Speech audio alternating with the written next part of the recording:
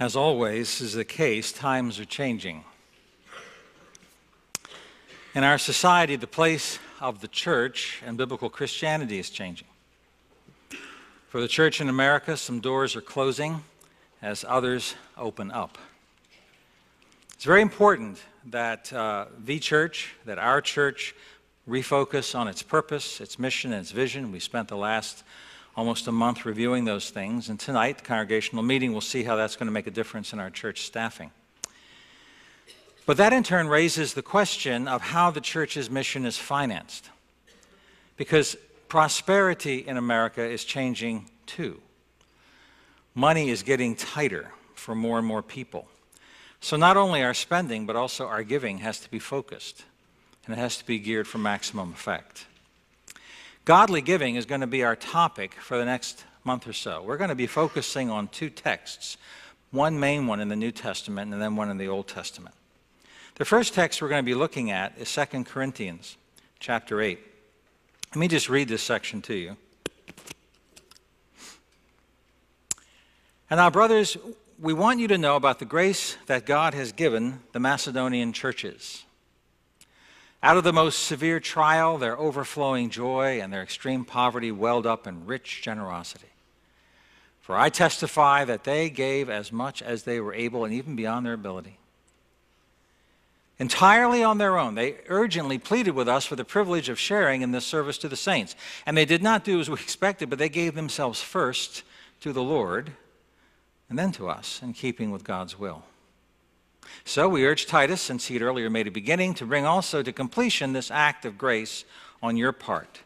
But just as you excel in everything, in faith and speech and knowledge, in complete earnestness, and in your love for us, see that you also excel in this grace of giving.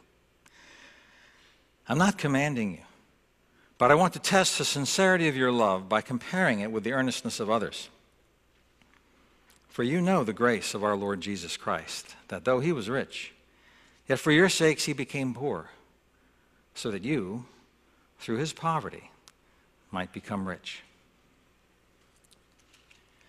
This financial collection that Paul's talking about here became the most important practical project of his career. The driving force behind his third and his last missionary tour. Finishing this project literally cost him his freedom and his life. The early days of the church were dominated by a complex of issues surrounding the Jewishness of the Christian church. At first, the Christian church was entirely Jewish. Jesus, the apostles, all the early converts, Jewish. But Jesus said that he had fulfilled the Jewish prophecies and the images and the offices and the sacrificial system and the dietary laws and all those things which had meaning to explain him. He had fulfilled them all. Now the essence of redemption through his cross and his resurrection was God's gift to every nation. Every nation. And Peter led the way in bringing the gospel to the Gentiles. And then the cause was taken up in earnest by the Apostle Paul. Paul shared the gospel not only with his Gentile friends, he took it to a series of Roman provinces, essentially other nations, whole nations, and he would come and bring the gospel to them. And within one generation, Christian Gentiles outnumbered Christian Jews. The balance was changing. Jewish Christians thought that they were inviting Gentiles into their faith. But now it began to feel as though the Jews were guests in a new Gentile faith. Paul realized that it was absolutely crucial for the church to see itself differently. Not as Jewish and Gentile, but Jewish, Roman, Greek, European, African, Asian, all Christian. A brotherhood whose members identified themselves in terms of faith, not nationality, not politics, not race. And so Paul developed a great project. Nothing demonstrates the nature of what we believe more than how we spend our money. Jesus said, you're either bound to him or you're bound to money, and they are mutually exclusive. can't be both. It's one or the other. And so on his second missionary tour, as he brought the gospel to Europe, in each new church, he asked them to please establish a fund for the relief of Jewish Christians. Israel was undergoing a famine, general economic depression at the time. And Paul asked each Gentile church, just as soon as they were organized, would you please establish a fund to help their Jewish brothers? And Paul said, I will return, and when I return, I'll collect whatever you've gathered, and I'll take it back. And that return was his third missionary tour. And Paul had tremendous hope that this fund, this grand collection, he hoped that if Gentile Christians would treat Jewish Christians as brothers, it would illustrate how Jew and Gentile could find a new and a common identity in Jesus and start to break down those walls of hostility and generate a trust and a love that Jesus Christ Church was going to have if it was going to become truly a new humanity around the world. Now, during his last tour, Paul was clearly told by prophecy that if he returned to Jerusalem again, enemies of the gospel would have him arrested. But this gift and delivering it was so important to Paul that he went back anyway. And of course he was. He was imprisoned for years and eventually executed. But I think that given the chance, he would have done it all over again. So, this text that we're going to be studying in 2 Corinthians 8 is not about funding the regular church budget. It's not about sending missionaries. It was all about what Paul called in verse 7 there, the grace of giving. So the principles in this text should hold true for any kind of financial stewardship. There are just tons of principles in this one chapter. Even though we're going to spend several weeks on it, we're not going to get them all. But today we're going to look at just the first one. I think it's the most basic and it's the most important principle of godly giving. We approach this principle by noting that any financial gift to Christ's church is, in essence, a gift to Jesus Christ. Now, of course, this collection was for the brothers and sisters in Jerusalem. It was a gift for them, but it was a gift to Jesus. Remember that what Jesus said about his return? He said, he gave a picture of it. He said when he comes back as king and humanity is gathered before him, they're going to be separated the way a flock of sheep and goats together will be separated out, sheep on one side, goats on the other. Remember that? And the sheep would represent in this parable those who are saved and the goats those who aren't. And King Jesus would reveal their true faith of these people, not by a confession of whatever they said, but rather by their actions and their love toward others in his church. And Jesus sees every gift to one of his brothers, one of God's people, as a personal gift to him. That's how he treats it. That's how he feels about it. This intimate connection between the Lord and those who trust him run all over Scripture. Let me give you a couple examples from the Old Testament. God, for example, considered gifts to the poor in Israel to be personal loans to him. Not loans from him, loans to him that he'd be good for. Isn't that amazing? Or, on the other hand, there were times when gifts to the poor in Israel could be considered offerings to God himself.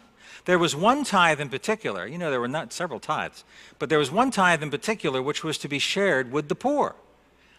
A tithe is a gift to God. It's an offering to God, but that's still an offering to God even when it helps God's people. There's something very personal and very intimate about godly giving. Jesus said, don't let your left hand know what your right hand is doing, so that your gifts might be in secret. And then your Father who sees what is done in secret will reward you. You don't feel that way about your mortgage or your grocery bill or how much you spend on gas. But giving for the covenant community, giving for his church, it's uniquely personal. Why is that? Because when you give for God's people, God considers it a private and personal gift to him. He sees it. It's a gift to Him.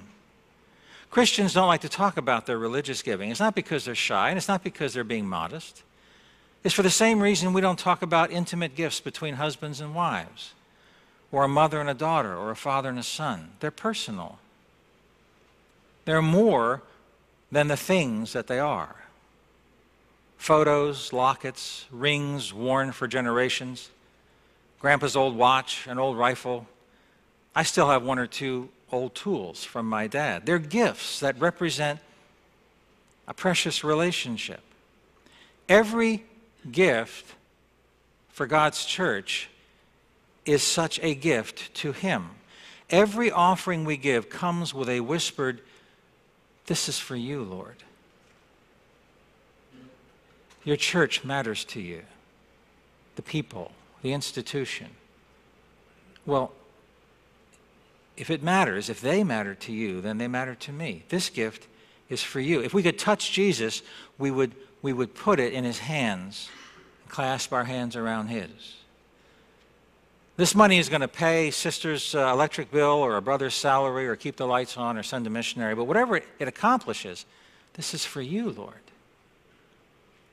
Why is it so important for us to give to the Lord? That question brings us to the first principle of godly giving, and that is that all godly giving is a response to His gifts to us. You know the grace of our Lord Jesus Christ, that though He was rich, yet for your sakes He became poor, so that you, through His poverty, might become rich. Thou who wast rich beyond all splendor, all for love's sake, becamest poor. Thrones for a manger did surrender, sapphire-paved courts for stable floor.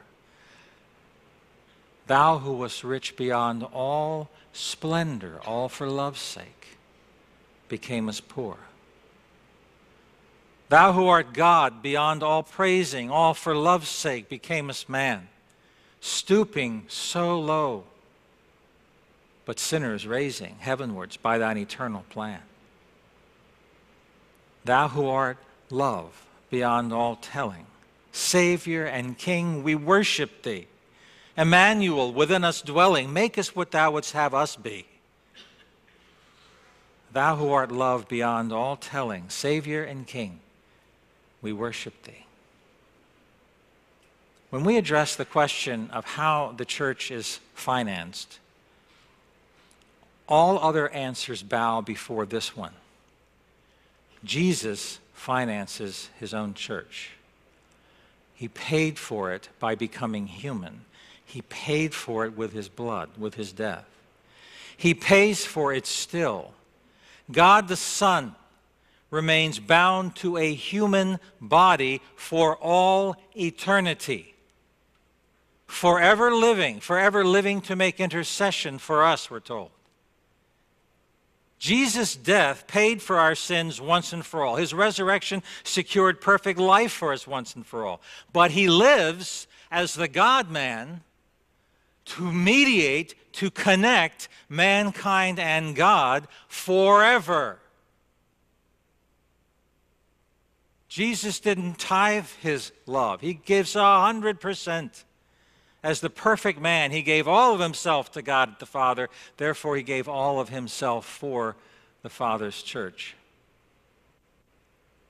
When we begin to think about principles of godly giving, this is where we've got to begin.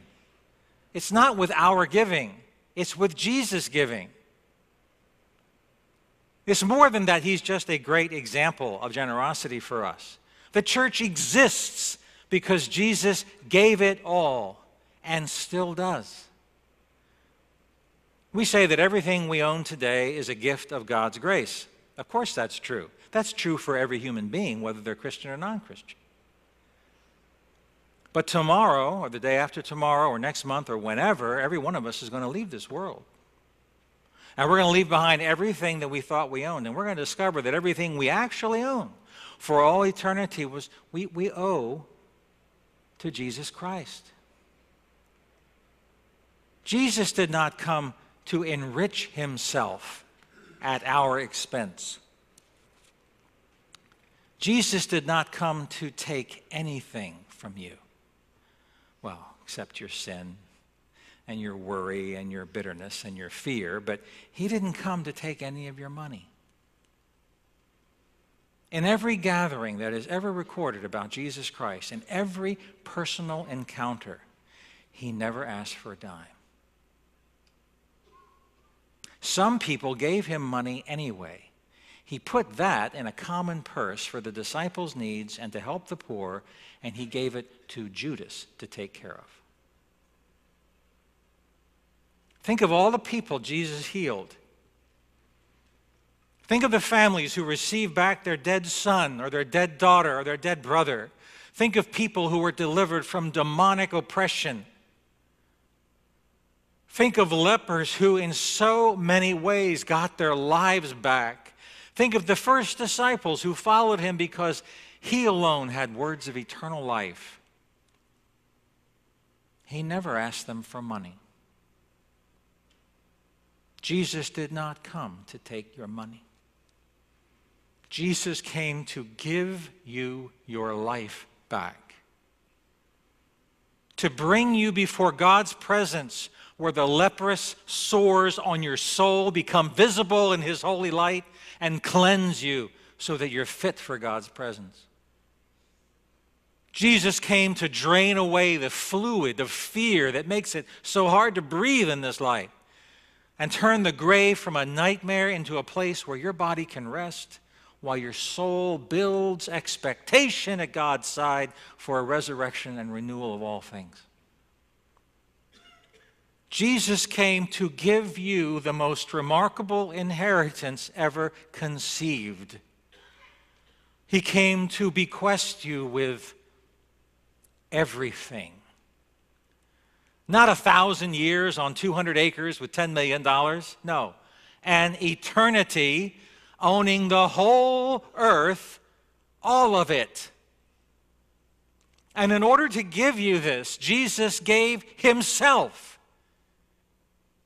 He didn't put something in a plate. He didn't work just for 3 years. He gave his life. He exchanged his beautiful reputation for yours, and he was hung to death as a result. He took your place at your execution, setting you free.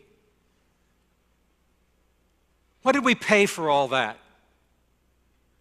Jesus didn't come to take your money or anything of value from you. And until you get that, my friend, you're just playing with Christianity. I believe that a true barometer of our faith is our giving, but not the way you might think. It's not by how much we give in an absolute sense. Paul said in verse 2 here, out of the most severe trial, their overflowing joy, out of their extreme poverty, welled up in rich generosity. Paul used Philippi and Thessalonica as examples, but they weren't examples of a large offering in absolute terms. They were hurting as much as the Jews in Jerusalem. They gave only what they could scrape together, but they scraped deep. Because this was a chance to give something special to Jesus.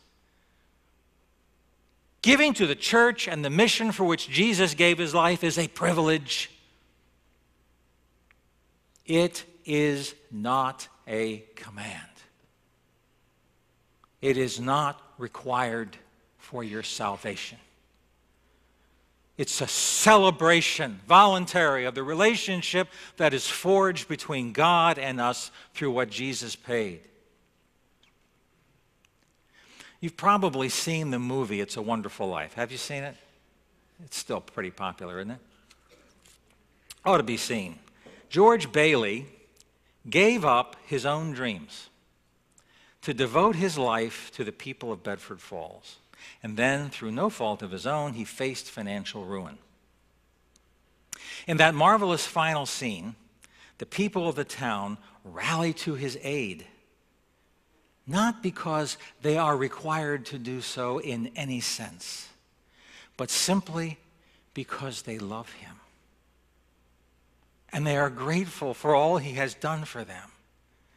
And he affirms at the end that he is the richest man in the world. He is rich in love, expressed in gifts that are freely and gratefully given. It's a great film.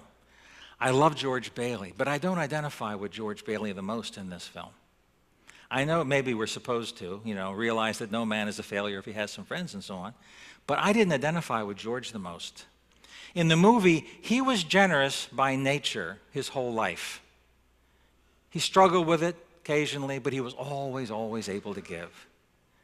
That's not the way Bedford Falls was. The movie shows us that without George, it would just be Pottersville, another hapless, hopeless town of lost and lonely people. I love George Bailey's beaming face, but that's not my favorite view. This is my favorite view. Look at the faces on these folks of Bedford Falls.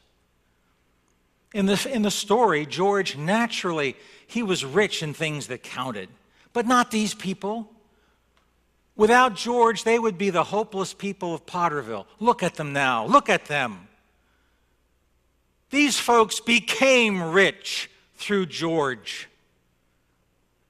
Look at that pile of money. Most of it's dollar bills. They didn't have a lot of money, but they were rich. They were rich because they could afford to give.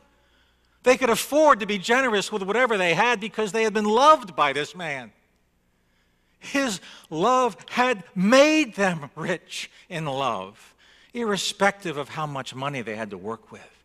Rich enough to love back. Christian, we've been loved by this man. I've been loved by this man. He thought of me before the first day of creation. He came for me at Bethlehem. He took a cross for me. He is preparing now a kingdom to share with me right now. And I have the inestimable privilege of bearing his name and doing his work. I'm talking about the name Christian, not pastor. And he wants me to live forever with him. And he enjoys his spirit, and so he enjoys, since his spirit is in me, he likes being with me. He likes being with me right now. Poor me. I am very, very rich. Not like George Bailey, but like the happy people of Bedford Falls, looking back and loving back the person who loved them with his whole life. Godly giving is always a response to Christ's giving. That's the most important thing to remember. It's the first principle we learn in this text. Godly giving is always a response to Christ's giving. In the final analysis, Jesus didn't come to build buildings or finance institutions or hire staff or fulfill visions. He said he came that we might have life and have it abundantly. Although he was rich, for our sake he became poor, so that in our poverty we might become rich. If I get that, I am going to build his church out of love as rich as his, however much money I've got to do it with. So what question shall I suggest we talk about? For the first question, as we think about giving, here's the first question I think we should talk about. How real to me is God's love? Giving is an expression of love. We love because he first loved us. So this is the place to start. Jesus cares more about what he can give me than what I can give him. This may be the most important question we ask in this study. To make it mean more, I urge you to discuss this question with somebody else. Open your mouth and talk about what you think. Talk about what you feel. And especially for this question, Bill and I would be delighted to discuss it with you if you'd like. Take us up on it. And of course, feel free to share your thoughts on our website. Let's pray. Father, we're about to come to your table. It seems only fitting and proper that we come offering ourselves to you. You deserve all our very best. You deserve more than that. We want to devote ourselves to you wholly, and we do so now as best we can. Jesus, we want so much to give to you, to express in tangible ways our love for you. But even as we put our devotion into your hands, we see the wounds. Wounds that you bear to this day, wounds that you bear for us, that we might be welcome at your Father's throne. You are still giving to us. We walk up to your table only because your Spirit holds us up. And as our faith partakes of these elements, you continue to nourish and strengthen us. Lord, again, we open our heart to your love. Love us well. And make us so rich that we can afford to love back to the glory of God the Father. Amen.